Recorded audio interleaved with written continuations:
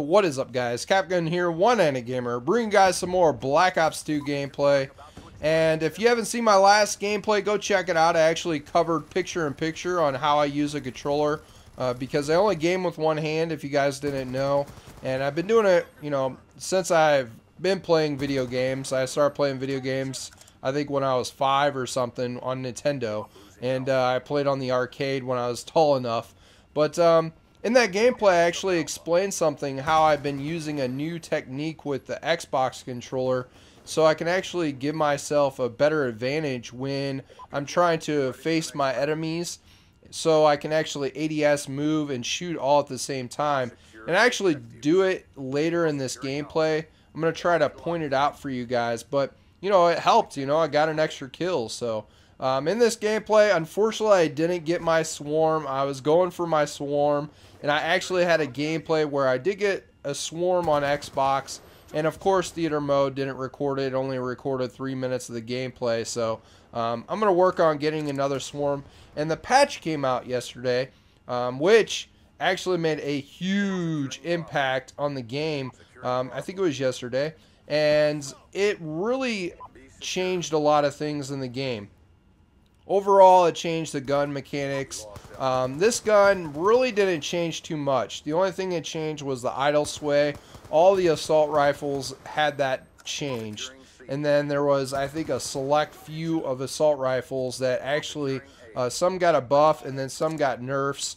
And then all the SMGs got, I guess, a slight nerf on the silencer end, but nothing dramatic that you're really going to notice. So I'm really not going to explain in detail about the patch. You can look it up if you want more details about it, but there was a lot of things actually that they already patched on PlayStation 3 that they didn't do on Xbox. So they finally took care of all the stuff that actually PS3 was already, performing up to standards, I guess you would say. It's not 100% and never will be, but they're making the right steps to improve this game and make it run a little bit better, which is a good thing. Hopefully they can work out theater mode, because I use theater mode a lot, and everybody else does that uploads, to YouTube, so it's very important. And from now on, I'm just going to record and just, deal with that. Just go back to the way it used to be when there was no theater mode, back when, we had Modern Warfare 2, and I just, used my laptop and did every recording. Now, I used to do that, but I got, lazy, and I would just use theater mode. But I wanted to give you guys a tip in this gameplay.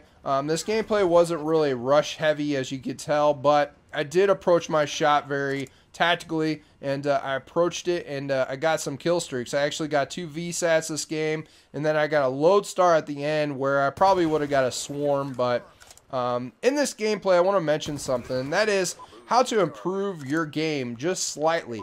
And this might not seem something that would increase your game dramatically, but I would recommend actually watching your gameplay. If you don't even post YouTube gameplay, if you don't post on YouTube, I would recommend watching your gameplay. Go back and watch your gameplay in theater mode. And the reason for that is so you can see what you're missing in the game. And what I miss, and I actually miss my right side, my right view. I can actually miss people, and I see it in my gameplay after I, watch it and review it. I'm like, I cannot believe I missed that guy right there. And that's what I'm talking about. You can actually make steps on improving your gameplay. So what I do now is actually make sure that I watch and double check my right side before I continually move. And right here is where I use that technique. I was moving, aiming, and shooting all at the same time, which was awesome.